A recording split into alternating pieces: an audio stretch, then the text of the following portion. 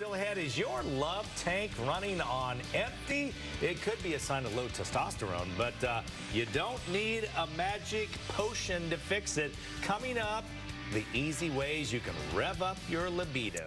If your love tank is running a little dry, because Wednesday is Valentine's Day, don't forget about that. Instead, there are some easy ways to boost your testosterone levels. There's no magic potion here. Joining us this morning, Dr. Angela DeRosa, to tell us all about that. Good morning. Good morning. How's things going? Things are going great, but I have to do a disclaimer here. So when we do this segment, you are my friend. This is for demonstration purposes only, and I'm not remotely attracted to you whatsoever. So when you and I are like on a date, let's say we're pretending we're going to do a demonstration. Okay, we're pretending. Okay. We gaze into each other's eyes, and I put my head on your shoulder, and you smell nice, and those pheromones start raging. There's this hormone that releases called kisspeptin, and it floods my brain with estrogen and testosterone, which fuels my desire even further for you.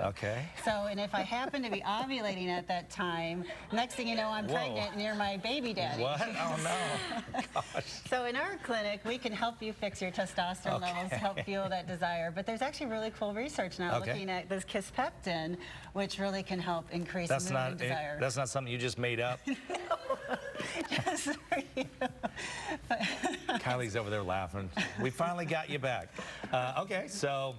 So now I've got you rattled a little bit. But anyways, in our office, we can certainly fix the hormone imbalances of estrogen and testosterone, because testosterone is proven to increase desire. But this cool new research on kisspeptin is actually developing to look at a new product for women in particular to help increase their desire. So for men and women, huh? Absolutely. Is it More the so same? They're studying it for women, but for men they're finding that it actually increases their mood and helps them calm and be more attracted and kind of comforting with their mate. Where for women it actually floods that hormone of testosterone in the brain, which in men and women boosts desire.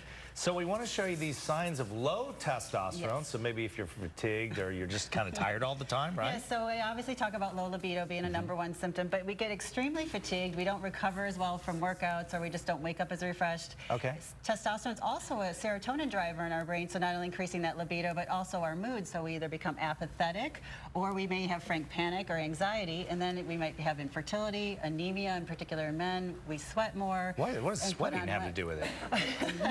I thought that's what you did when you were in front of your sweet significant other. Alcohol things are going right, of course.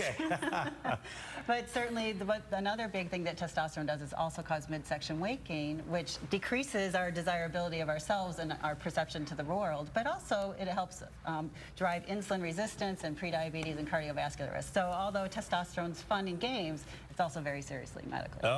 And I know you do a good job of making sure all the levels, all the other levels that are important are right on where they should be. So you want to make sure you're seeing doctors who know what they're doing and check your levels and make sure you don't get too high as well, because that's just as bad as not enough. All right. Well, thank you. Happy Valentine's Day to you.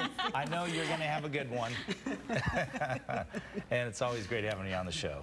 Dare I say Dr. DeRosa got Scott a bit flustered today. I'm all right. A little head on the shoulder action. You're so red. Thank you.